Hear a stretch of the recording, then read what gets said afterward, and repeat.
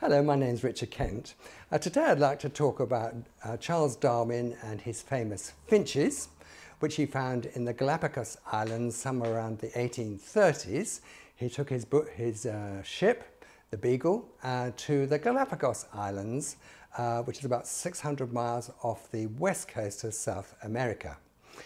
And there he thought he found something absolutely stunning, which he wrote about in his book published in 1859, The Origin of Species. Now, he did actually describe various different things, but what is normally attributed to Charles Darwin is his famous work on finches. And he later used his work on finches and in fairness, other things as well, to talk about his theory of evolution. Now, I want to describe to you exactly what Charles Darwin did actually find. He actually found, when he got to the Galapagos Islands, he found 13 different varieties of finches, and here they are. You can see these picture of these 13 different varieties of finches, quite small, plump birds, but actually they got a variation in length and breadth of beak, according to what they actually eat. If they're looking for little bugs, insects underneath the barks, then obviously long beaks are more suitable. If they're crunching up nuts, then shorter, stronger beaks are more suitable. So what he decided is that there was, in his mind, there was a sort of primitive finch, and that all of these other designs of bird beaks, in other words, the breadth and the length of the beaks, came as a result of evolution. Now, I don't think you would get away with that nowadays, because actually he did not see evolution.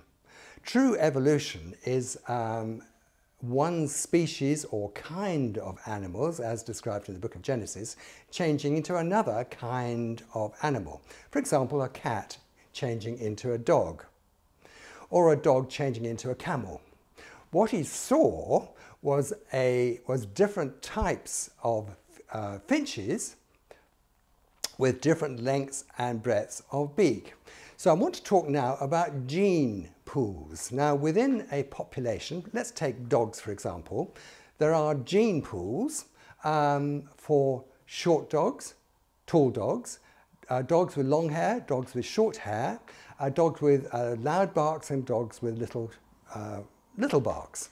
I'm just using dogs as an example, because there is a gene pool within the dog population for all of these different appearances of dogs. However, you can't cross a dog with a cat. It just doesn't work. For example, if you try to cross a horse with a donkey, you will get an animal called, I believe it's an ass, but it's actually sterile. So God has protected the species so that they can't interbreed across different species. So the same applies to humans. Humans have different coloured hair, different coloured eyes, different coloured skin, all sorts of things which you're very aware of, because within humans there's a gene pool.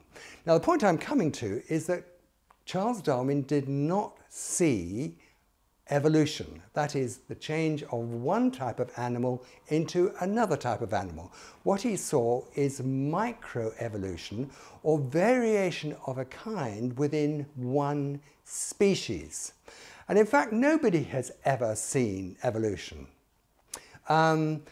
People may challenge me on that, but in fact, Charles Darwin said that evolution happens very slowly. Well, if that's the case, lots and lots of dogs, in fact, most dogs should be actually in the process of changing into cats. That is not the case. In fact, when God created the heavens and the earth and created all the animals and the birds and the fish, he created kinds. And he created the humans in the exact likeness of himself. So don't be deceived by Darwin and his finches. It's false science. Just read the truth, which is in Genesis chapter 1. Thanks for listening, and God bless you.